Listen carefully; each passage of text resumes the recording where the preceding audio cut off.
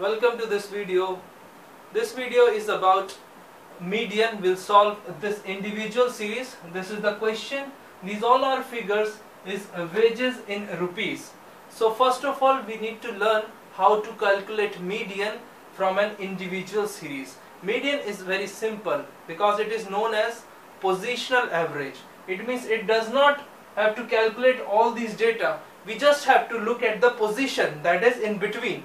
So first of all you need to arrange these data into an ascending order or descending order. So first of all we will arrange these data into some chronological order. Like for example, first one, the smallest number 14100. So we have done with this. Now the second one is 14150. So 14150. Then the third one after 14150 comes out as 15200. So 15200. Now the third figure is 16080.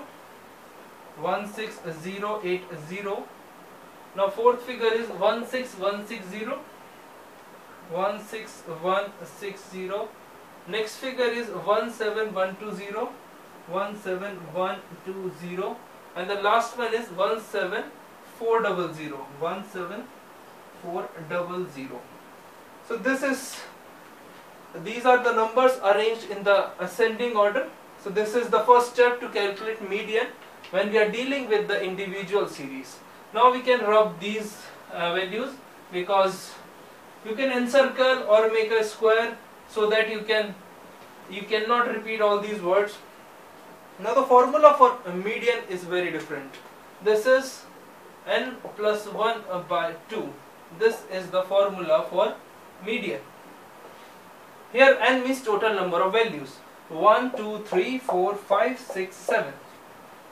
So first of all you have to calculate 7, then plus 1 divided by 2. This is a very simple method. Here the answer comes out 8 upon 2, that is 4. It means the fourth value is your median class. So when we are calculating fourth value in this series, that is chronologically arranged or arranged in the ascending order, 1, 2, 3, 4. So 16080 is your median.